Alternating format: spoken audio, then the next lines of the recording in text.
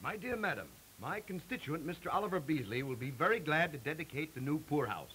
If he's not elected, he will probably move over there permanently. P.S. We hope we get several of your votes in the coming campaign. Ah, good morning, Beasley. Good morning, nothing. What's the matter? Listen, Hives, unless something radical is done before that convention starts tomorrow morning, I won't even be nominated. I'll be squashed. And as my campaign manager, you've got to do something, and do it quick. Now, hold your horses, Beasley. Let me think. And it's campaign cigars like this that make you think.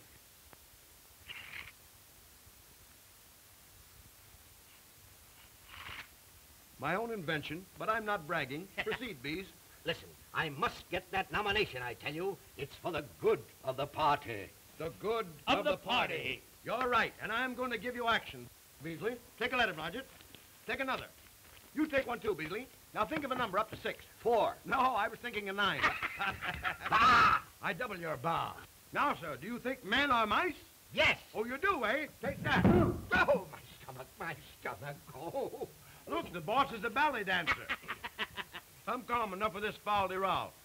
Tell me what's wrong. I'll tell you what's wrong. Do you realize that Commodore Amos Pip may get this nomination instead of me? He must be squashed. Oh, yeah? Will you leave Commodore Amos Pip to me? Oh, so you won't jump, eh? I'll show you that B. Oglethorpe Hives is himself again. Insubordination. Don't go away. I'll be right back. By tomorrow morning, we'll have Commodore Amos Pip out of the race. There you are. Now we're getting results around here. Come on, Blodgett. Beasley wants action. Hey! Have those sewed up before you make any more campaign speeches. So long, Beasley. Hello, Mrs. Beasley. Mrs. Beasley? Why so formal? Just call me Sylvia. Okay, Sills. You know we're all comrades in this campaign. Remember our slogan, for the good of the party. I gotcha. For the good of the party. Is my husband in? He's half in and half out. He's in his office, but out of his pants. See you later, silly. Sorry. We haven't a room left in the hotel. But I must sleep someplace. Well, you can put your clothes in the check room and we'll give you a cot. A cot? Yeah. Thanks, that'll be fine.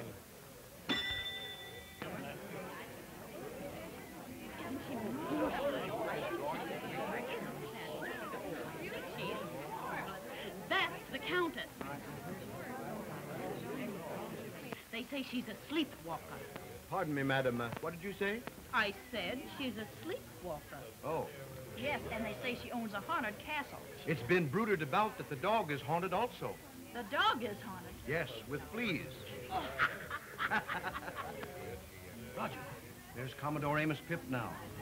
That's the guy that Beasley wants squashed. Wonder what he's looking at.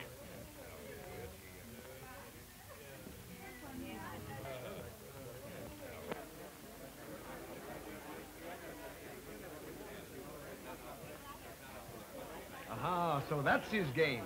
Blodgett, now I know his weakness. It's women. Right, even as you and I. I know what I'll do. I'll dress you up in woman's clothes and frame the Commodore with you. Me? I'd never be able to make a good-looking woman. You'd have trouble making an ugly-looking woman. But this is no time. Hurry up, Blodgett. I can't hold the Commodore at bay much longer. He's straining at the leash. Okay, I'm all ready for it. Don't I look alluring? Oh, you look brutal. You look ghastly. You look terrible. Even the Commodore wouldn't fall for a buzzard like you. Well, I feel girlish. Girlish, my eye. What's the spear for? Well, the man said it goes with the costume. Well, well, Bertha, the whaler's daughter. Listen, Blodgett, we're only going to frame the Commodore, not harpoon him. Oh, you look terrible. Come over here. Turn around. Look at your dress. It's all crooked in the back. Wait till I straighten it out for you.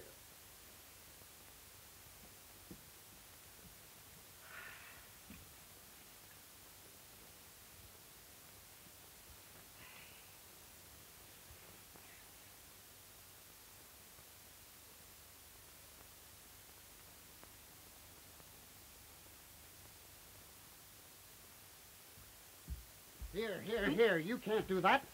I'm the house detective. But I must sleep someplace. Well,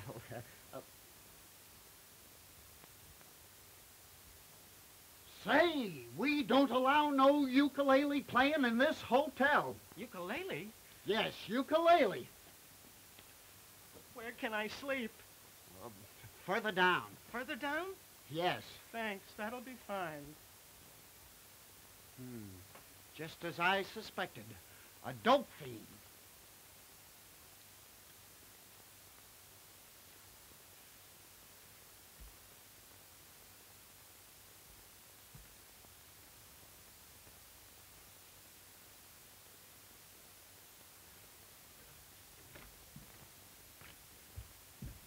Hey, what's coming off here? Why, nothing. That is, I know, but remember you two, we don't allow no ukulele playing in this hotel. I know, but we were just... Well, don't try it. You can't get away with it, not while I'm on the job. Oh, I can see that, officer. Well, all right, go ahead. But remember, no ukulele playing. What time is it? I don't know. Well, I fooled him. He thought I was a woman. You might have fooled him. He's nearsighted. But you'll never be able to fool the Commodore. He'll be much more critical. There's no use talking, Blodgett. I've got to find a real woman to carry out my plan. Yes, but who? That's the question. Who? Let me think. I got it. Oh, pardon me. Well, a wandering gigolo. What do you want? Well, I have no place to sleep, so I thought I'd come in this room and sleep in this cot. Well, that's out of the question tonight. I realize that now. No, you don't. I suppose I'll just have to keep on roaming around the hallways. Now, wait a minute. I wouldn't turn a dog out in the hallway of a hotel like this, even if the dog looked like you. I'll tell you what I'll do. I've engaged this next room for some special business tonight. I understand. No, you don't understand.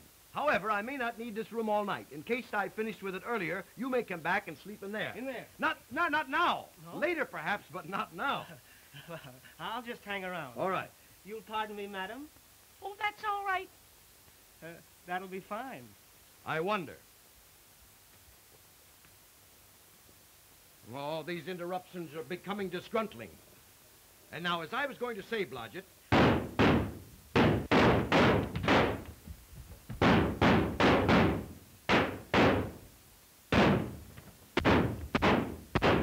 Burglars! Courage, Murgatroyd. What do you know about that? Boys will be boys. Maybe that burglar was a ukulele player. Yeah. Now, as I was going to say, Blodgett, Oh, pardon me. We must have forgotten to pay the cover charge. Now, here's what I was going to try to tell you. When... Oh, yeah. Oh, yeah. Say, may I use your room a minute? You might as well. Everybody else has. Thanks. I'm in the parade tomorrow, and I want to see that my drummer's in tune.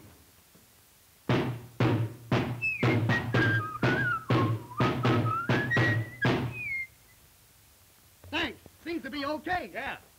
I hope it rains all over the parade. Can you beat that? Listen, Blodgett, if I ever have a honeymoon, remind me not to come to this hotel. We've got to work fast. The Commodore's due in the next room at 12 o'clock. I've got to get a woman within the next 3 minutes.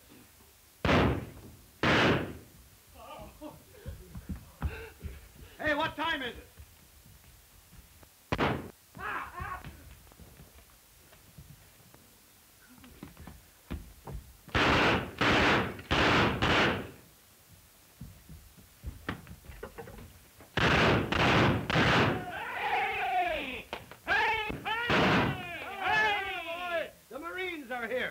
Blodgett, this room must be on a public highway. Yes, but how about the woman we gotta get? Ah, that's it. All right? Not now, not now, no. Somebody woke me up in the hallway. Did you hear anything? Not a thing. Not a sound. I'll be back later. All right. And close that door as you leave, please. That'll be fine. What'll be fine? Floating power. Oh, this is enervating. A woman. Where will I find a woman? Oh, I beg your pardon. I'm sorry, but you're not the type. But you don't understand. I want to take a bath. Where's the bathroom? Well, I'm very sorry, but we don't know. We've only been here a few weeks ourselves. Oh, thank you. I didn't know this was Saturday night. Now, what was I thinking? Oh, a woman. I'll tell what I'll do. I'll phone Sylvia. The phone, quick. Connect me with Mr. Beasley's room.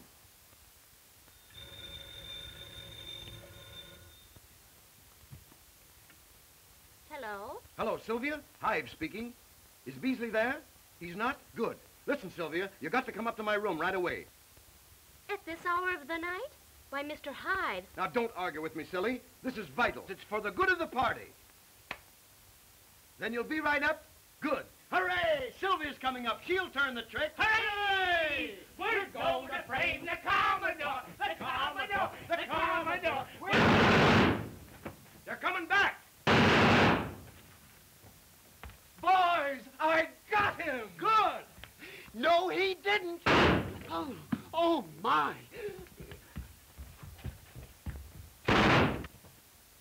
Blodgett, this bedroom borders on bedlam. That's a lot of bees, Hives. Always the wag, even under fire. That must be Sylvia. Come in. Sylvia, I'm so glad you're here. Well, tell me. What's the idea of this? Now, don't pay any attention to him. That's all a mistake. Now, this is no time to ask questions. Here's the whole thing in a nutshell. Sit down, and I'll tell you all about it.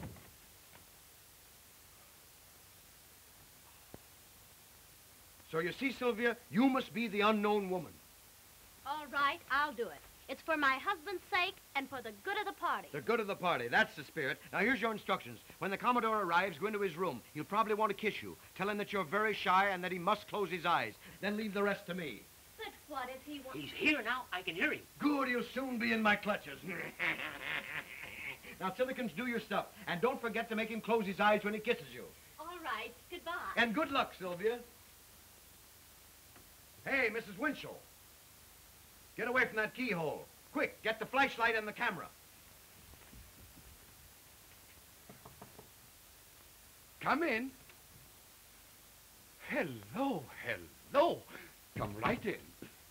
Oh, this is so informal, but thrilling. Hurry, Blodgett. She's got him right where we want him. All right, but remember, keep your eyes closed. Keep them closed tight.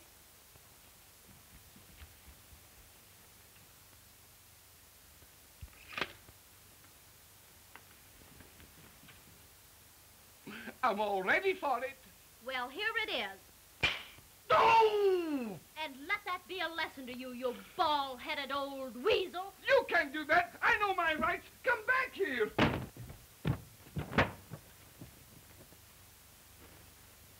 Excelsior! Hello. Hello. A man by the name of Hives living in this hotel? Connect me with his room.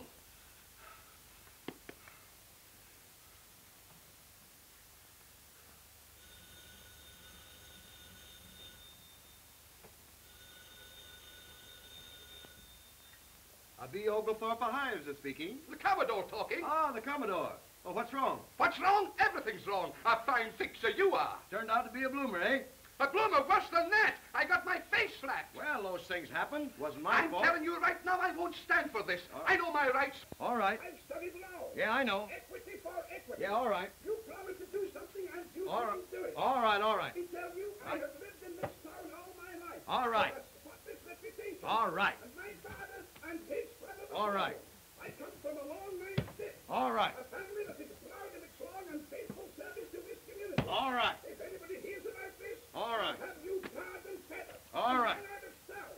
I told you my grandfather was a baker. My father was a baker. All right. And I'm a baker. All right. And my career is at stake. You got the pip now. You are not going to jeopardize my character. All right. I have served this town in every position in the All right. It's of my ability. I have led a clean All right. and honest campaign, and you or no one else will say a word against it. I tell you, the Pips have a reputation to hold. All right. And they are going to hold it. And remember, that's final. All right.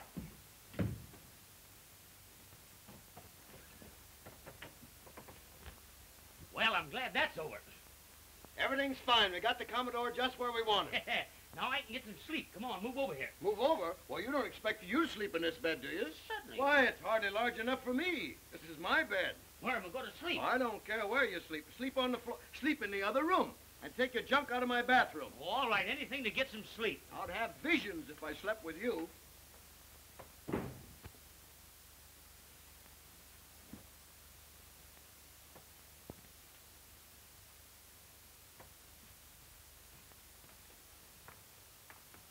It's the Countess.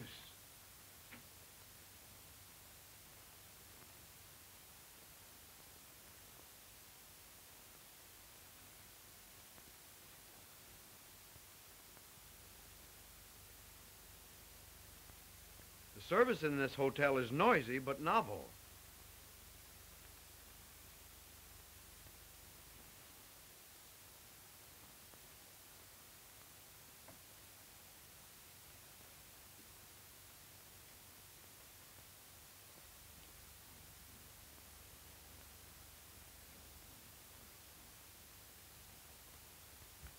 Just a moment, old pal. I want to have a heart-to-heart talk with you. What about? I haven't been treating you right lately, Blodgett. I haven't been giving you a square deal. I've been acting like a cad and a bounder. Now, to show you that I'm going to turn over a new leaf and do the right thing, I'm going to let you sleep in this good old bed tonight, and I'll sleep in the other room. Well, make up your mind. I've done that already, Blodgett.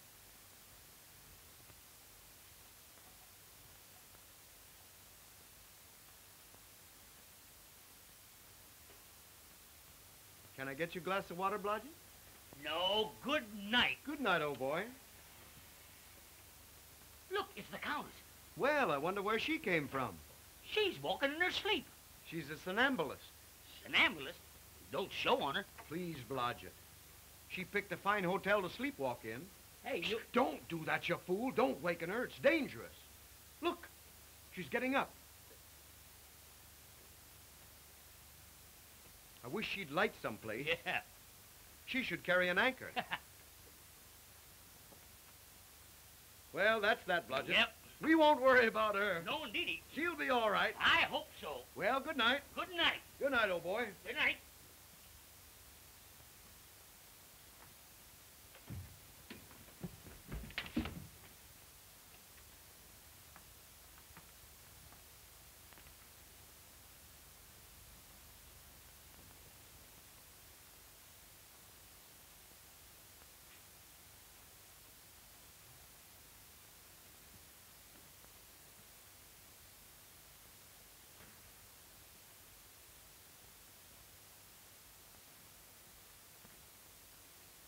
Ah, couldn't they use bows and arrows?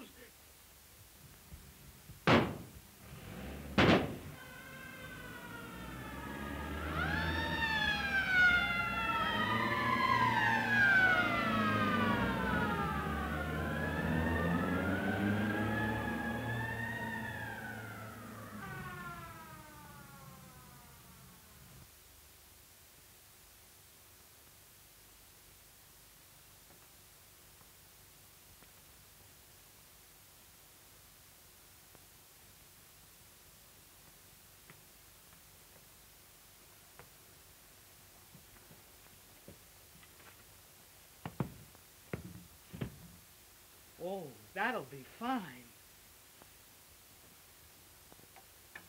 Well, good night, Blodgett. Good night. And if anything happens, just call me.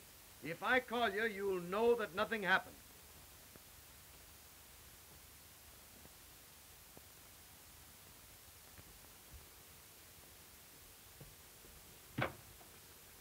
For the good of the party.